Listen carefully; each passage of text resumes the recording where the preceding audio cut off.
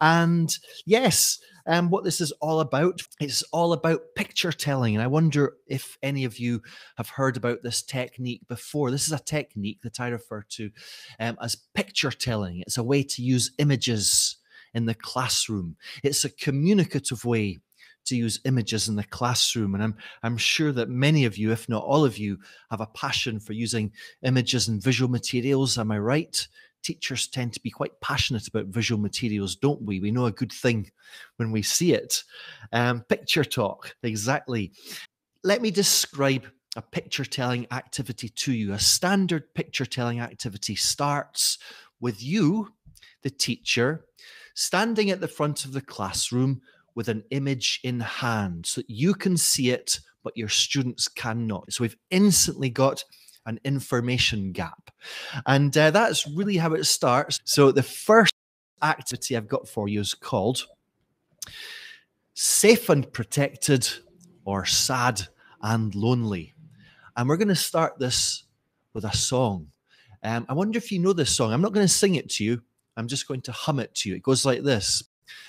Dum, dum, dum, dum, dum, dum, dum.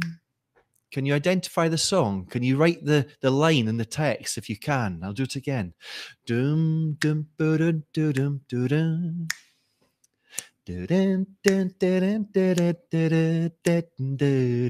dum. Yes, you've got it. You've got it. Who's the first? There's so many people in the chat. I'm going to go up and try and find the first one. The first person to get, yes, it was Julia. Was the first person to type in the complete sentence. Almost raindrops are falling on my head. Raindrops keep falling on my head. Raindrops keep falling on my head. When I sing to my students, they usually say, please, no more.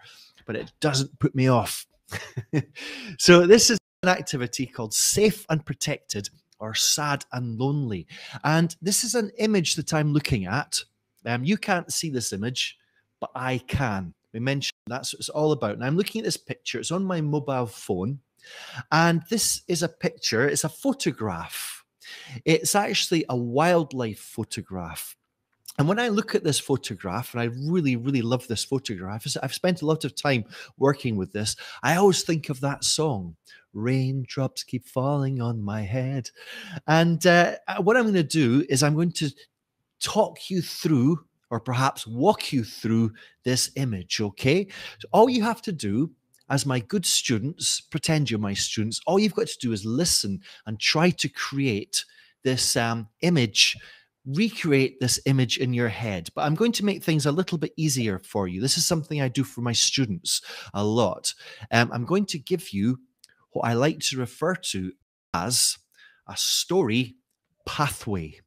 What you see in front of you is what I refer to as a story pathway. And a story pathway is quite simply a series of words or phrases that students are going to meet when they hear a story, or in this case, hear a description of a picture. Okay? And they're all in the chronological order, the order that you're going to meet them. And I really like this activity, or rather, I should say, I really like this technique, because what this does is it allows us to bring into play certain words or phrases that students are going to meet in the story, which is a great way to introduce them, to present them, to pre-teach them perhaps, to prime students for this language. Also, it gives students a sort of idea linguistically about where this story or where this description is going.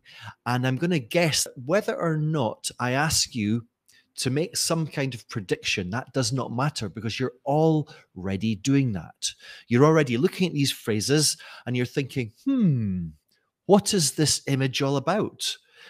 What is the tiny creature, perhaps? And even if you don't have a definitive answer yet, you've probably got some ideas, because that's how the brain works. It's impossible to shut off the imagination. Right. I'm now going to tell you, I'm going to talk you through the image. This is the picture telling. This is the picture telling. So, as I mentioned, this image that I'm looking at on my mobile phone, the one that I can see but you cannot, is a wildlife photograph. I love this photograph. It's a close-up of a brilliant green leaf. And this brilliant green leaf in this photograph is covered with raindrops. And these raindrops, they look like little glass balls. It's so beautiful. And here's the best bit. Inside one of these raindrops, there is a tiny creature. And it looks quite happy. It looks quite happy chilling out in its raindrop, you know? Maybe it feels safe and protected, at peace with the world. But then, what do I know? How do I know that? Maybe it's not. Maybe it feels sad and lonely. Maybe it feels anxious and worried about the state of the planet, you know? And, you know, as I look at this picture, as I look at this beautiful photograph, I wonder, how did this tiny creature get into the raindrop? Did it crawl in? Or did the raindrop fall on its head? Like the song, you know the song, raindrops keep falling on my head. Shut up, Jamie. Sorry. And I also wonder, how long can it stay in there? How long can this tiny creature stay inside that raindrop? How long does it have before the raindrop dries up? And you know what this task is, you know?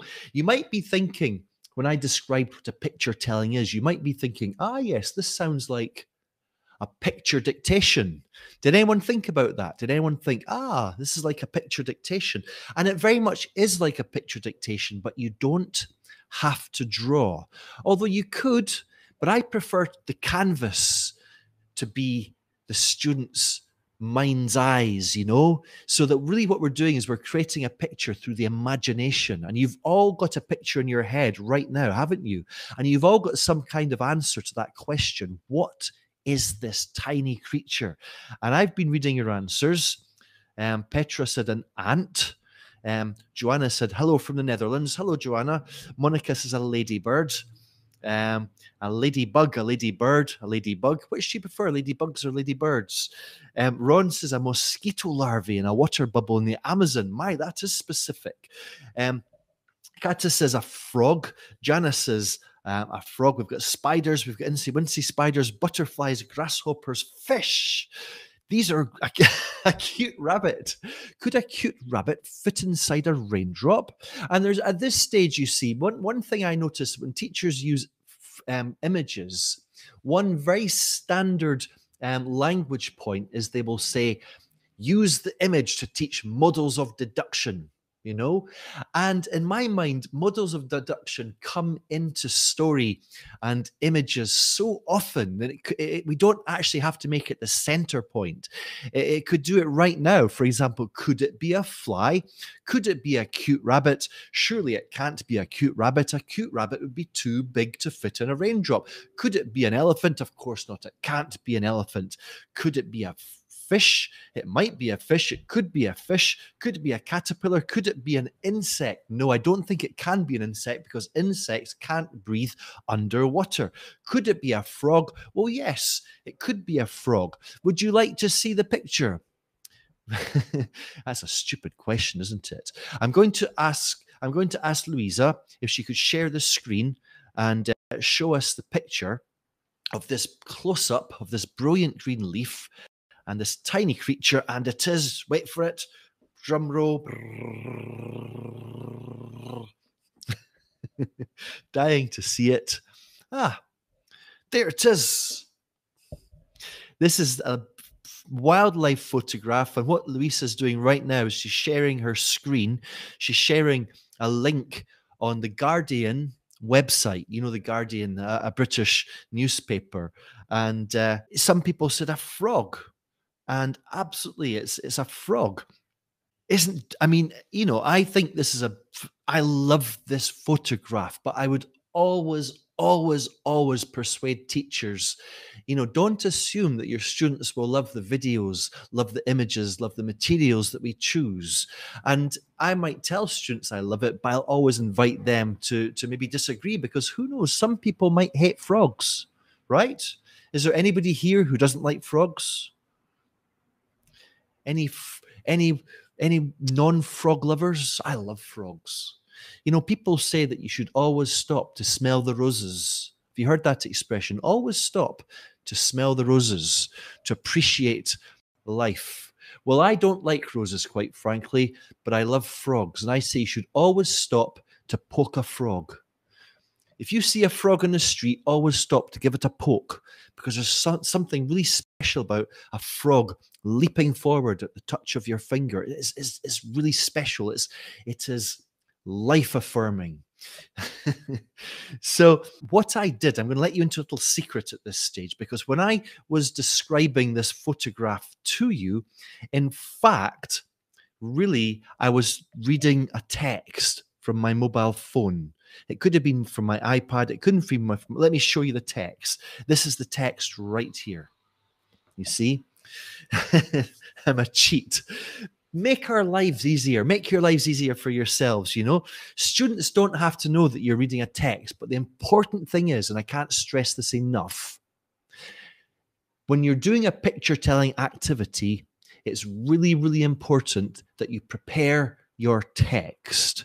You know, you want to work with the image and you want to prepare a text. You want to look for useful language choices and you want to ask questions about the image.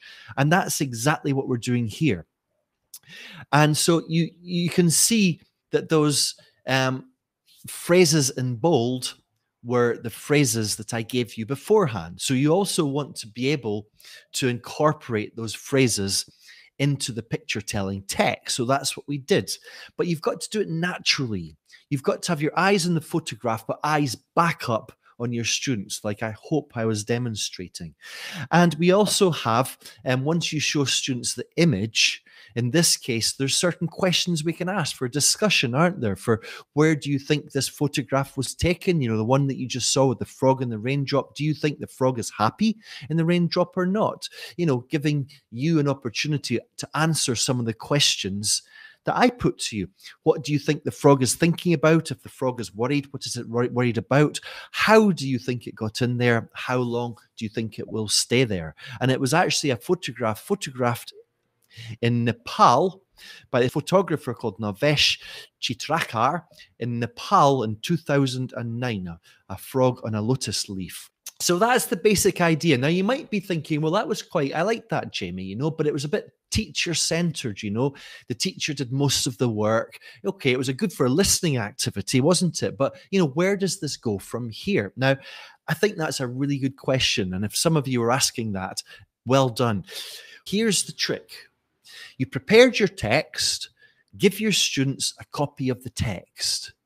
Give your students the text. In this case, I draw attention to some of the language of deduction, some of the language that allows us to ask questions or hypothesize about the image. You can see those phrases, those words there in bold. And then quite simply, you ask students to go online, type in wildlife image, find one of their own in an image search. There's so many fantastic images for them to choose from. And then what they do quite simply is they choose an image they like and they create a similar text, similar shape, similar size, similar language, using this one as a model for one of their own. So you're giving students a model text, you're modeling the task, you're allowing them to do this in their own time. Then when they've done it, they can get into circles, they can share their texts, they can do it just as the teacher did, you know, picture tell their images to each other, or if you prefer, you can do it presentation style. Students come up to the front of the class, communicate their images to each other as a storyteller would. And by the way, I've got this for you. This is a lesson plan for you. It's called Frog in a Raindrop. And if you'd like this, all you have to do is go to my website. My website is lessonstream.com. This is it right here. And all you have to do is, click on the pink button and I'll send you the lesson plan. Not only that, but I'll add you to the lesson stream post.